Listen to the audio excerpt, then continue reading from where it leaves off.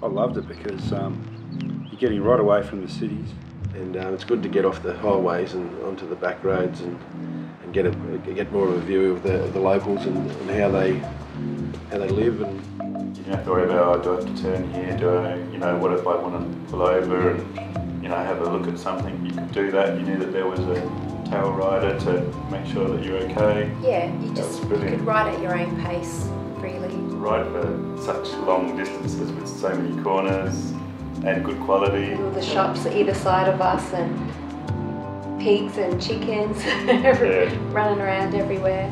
I don't even know what day it was, but I come flying around the corner and was face to face with a water buffalo. And I'll never forget that. It was just awesome. Yeah, I remember a time we'd sort of been through a twisty section of the hills and it was time to stop for a coffee or something like that. And every single person got off their bike with the biggest smile on their face. And yeah, just to see everyone was just completely and utterly exhilarated by the roads. I mean, there is no point in being on a flat, straight, boring road. You need to be wondering what's coming up around the corner, over the next hill. And for me, I'm able to look at both sides, forward and back, and it's been fantastic. I mean, I'm not quick enough to take all the photos. However, the memories will be there forever.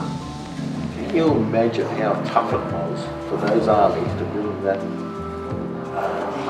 the supply line together on a dirt track that we saw? We saw a couple of samples of. You go, this is just amazing stuff. And where else are you going to see? This is real life stuff. It was only yesterday it took place. Yeah, and even sort of riding along you come out of some of the twisty sections of road and out through a village and you can see kids running from their hut out onto the road to wave to you and stuff like that you'll never forget.